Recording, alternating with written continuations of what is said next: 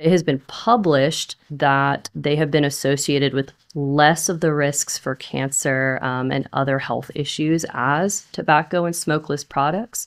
That does not mean that there's no health risks associated with them, but it's important to consider some of the potential benefits of this along with the risks. One important finding that was published was that ZYNs were actually being used to help transition people from the more dangerous tobacco-based products to one with less risk of cancer or malignancy.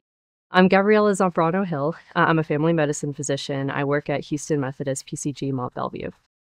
So ZYNs are a nicotine-based product. That means that they can have an association with dependency, tolerance, addiction, just like any other nicotine-based product. Nicotine itself can also sometimes cause maybe a little heart racing, some jitteriness. And so it's important to notice if you're having that effect on your body and if you're tolerating it or not.